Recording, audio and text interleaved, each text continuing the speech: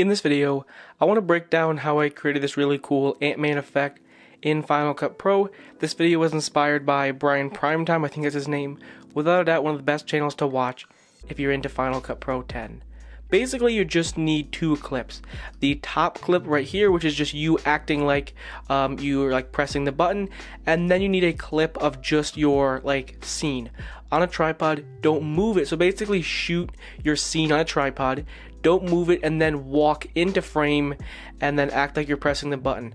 Basically what it is you're masking yourself out, and if there is no scene or there's no background to your actual video, if I just had one clip, the background would just be all black.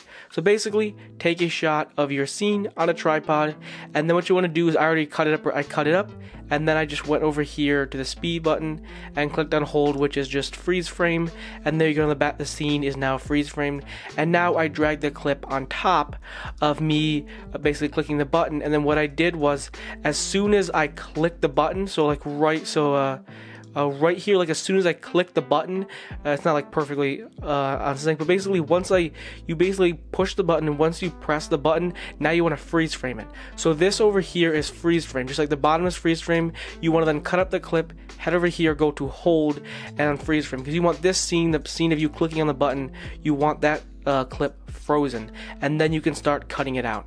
So I'm not going to go through entirely the step-by-step process because that would take a long time, but I'm going to try my best to basically give you an idea of how I went ahead and did this. So I'll just go ahead and copy this on top. So as you can see, there you go. There is just the background. It's just a still image of your actual scene, and then I'm going to go ahead and just copy this over here. I'll get rid of the draw mask, basically just give you an outline of how to do this.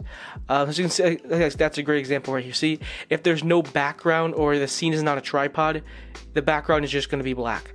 So let's go ahead. I'll try my best. I know it's lagging a little bit. My computer isn't incredibly fast, so a large amount of masking can definitely slow down your computer. So that's always, just got to keep that in mind. So basically, I'll try to get the step-by-step process. So first of all, get a still shot of your scene, then get a shot of you basically acting like you're pressing the button. Once you press the button, you want to freeze frame that part. So as you can see right here, see it's frozen right. Once I press the button, I froze the frame. Then what I did was I went on to draw mask. As you can see right here, I cut myself out.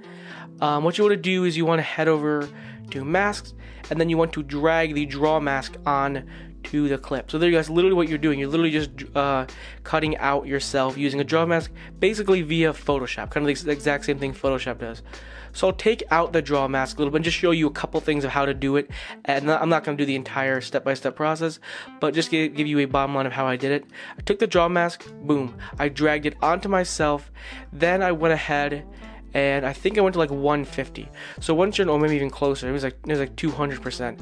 So once you're in 200%, or maybe 400%, as much as you want it, you want to go ahead, head over to here, and then as you can see right here, you want to just cut yourself out.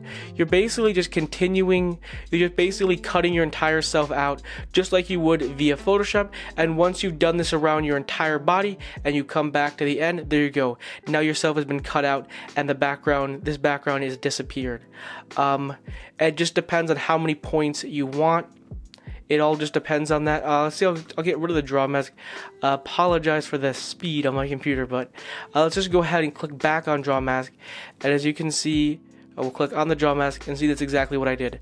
I slapped on a draw mask right here, put a draw mask on, cut myself out, and there you go. That's basically the first step, cutting yourself out. Then what you're basically doing after that is you're gonna go ahead and head over to the effects panel right here, and see I keyframe the position. Keyframe the position, and then I keyframe the scale. And then what I did was I clicked the right and left arrow, the right arrow key, and I went forward. And every time I went forward a little bit, actually I'll just show you right here to give you an example. Clicked on it and watch the scale. The scale is at 100%. Next frame, 80%. Next frame, 60%. Next frame, 40. 20, and then I just held it at 20. So that's basically what you're doing. You want to click on keyframe scale all, and then every single frame So you click on it, as you can see, then you just click on the scale and you drop it down by 10%, 15%, 20%, however small you want yourself to be. And then once you also want to click on position right here, and then I'll wait till the position changes. Right, as you can see, the position now.